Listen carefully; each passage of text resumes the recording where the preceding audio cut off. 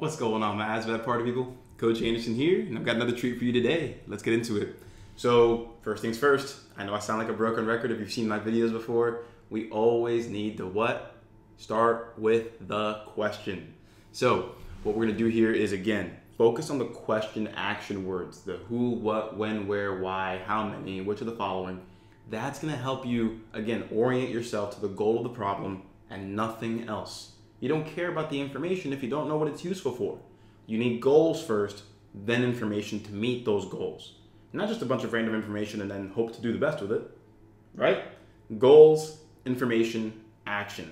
So here, our goal is right here. How long will each piece be? Just like that. So with that said, my math party people, that's what we want right there. How long will each piece, and each is definitely a key word because each means you're looking for one out of a bunch. And each also means that each of these pieces, all of them, are the same.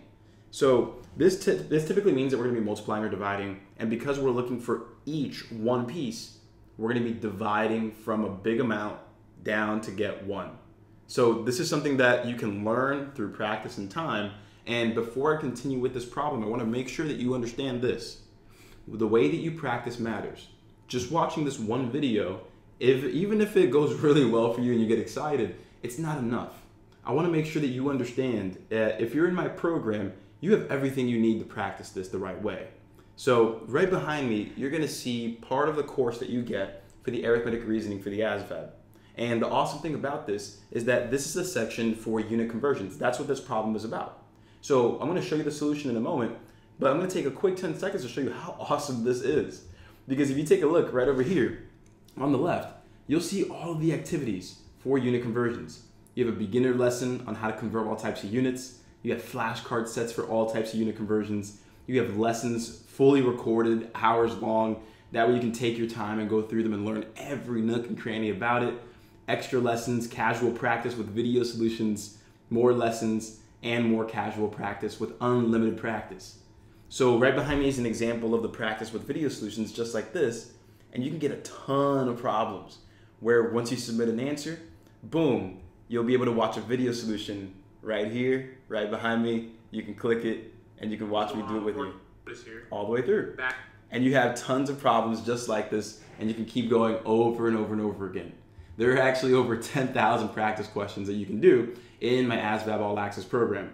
So go ahead and click the link in the description of the video so you can check out the full details and sign up, because this is how my students raise their scores and get the jobs they want, guaranteed. So with that said, let's go ahead and jump back into this problem here and show you how to get this done in the best way possible. So the question was, how long will each piece be? So step one, what do you want? Is, hey, right here, each piece is blank feet long or whatever. And you look at the answers and you might see that, oh wait, hey coach, we got feet and inches, feet and inches, feet and inches, and then just inches here. It looks like I might need to be doing some calculations here in terms of converting some units. Possible, very possible. Let's look at the information to see if that's even going to be necessary. So let's look at what we have. A pipe 4 feet and 3 inches long needs to be cut into 3 equal pieces. Okay. So here, a pipe 4 feet 3 inches long needs to be cut 3 equal pieces. So there's one key word here I'm going to highlight that should stand out like a sore thumb for you. And that's going to be the word cut, right? The word cut right here. If you're cutting something into equal pieces, mathematically, what are you really doing? Again, we have to understand how these keywords in English translate into math. So that key word cut into equal pieces, that's division. Think about it. If I have just $10, if I have $10 and I cut it into 2 equal pieces, that's $5 and $5. I divided it by 2, right? Just because you're looking at a weird number like 4 feet and 3 inches doesn't mean that the process changes. The numbers change.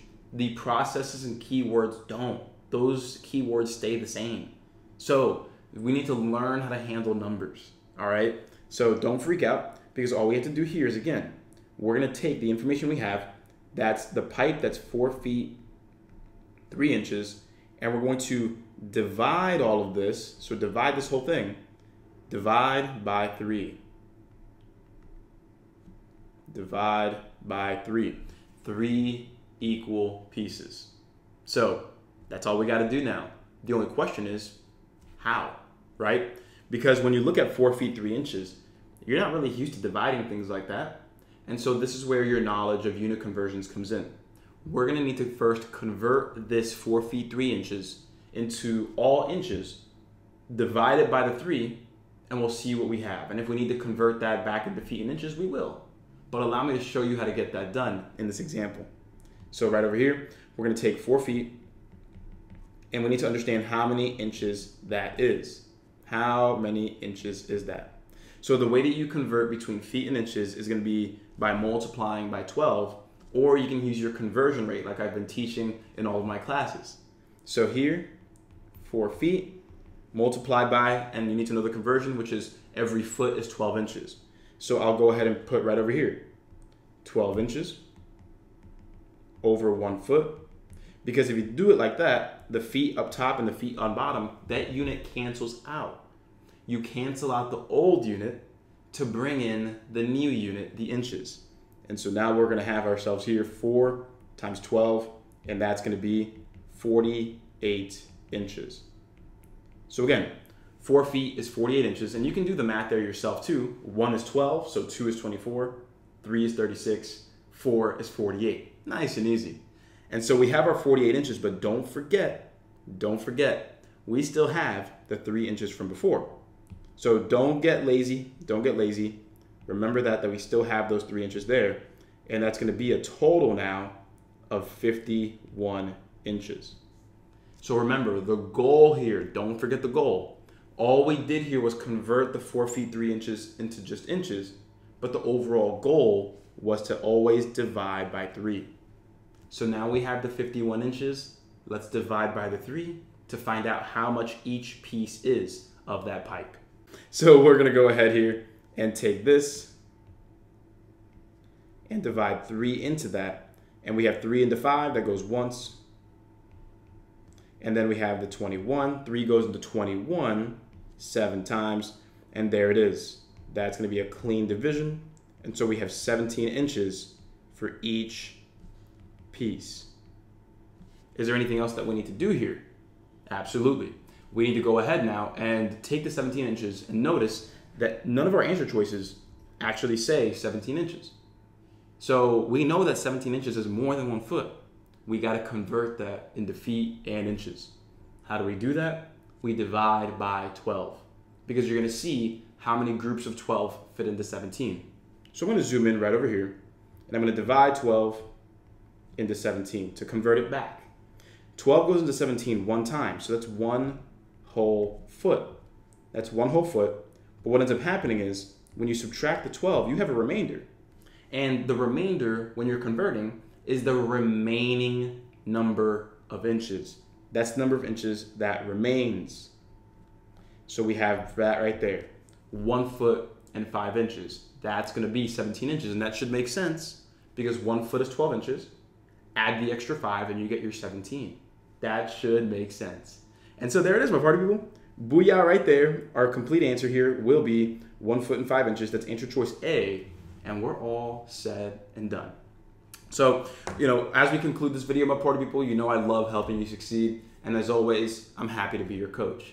So if you wouldn't mind, before you move on to the next video, I would love for you to go ahead and make sure to like this video, subscribe to the channel, and comment on this video and every video that you can as you continue watching. That way you can show your support and we can reach more students just like you trying to raise their scores.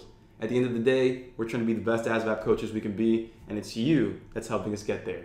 So again, I'm Coach Anderson. If you want to find out more about the program, again, the link is in the description of this video. But on top of that, we're happy to be with you. Let's keep raising our scores, let's have some fun, and I'll see you in the next one. And before you go, if you like what you saw and you want to raise your score with thousands of practice problems just like that, so you can lower that test anxiety, raise that confidence, go to this link right here to check out the full program. There's a video that shows you exactly how it works, but you're going to get lessons, guided practice, worksheets, speed drills, and everything that you need to feel supported from day one all the way until you pass. Again, I'm Coach Anderson, and I'll see you soon.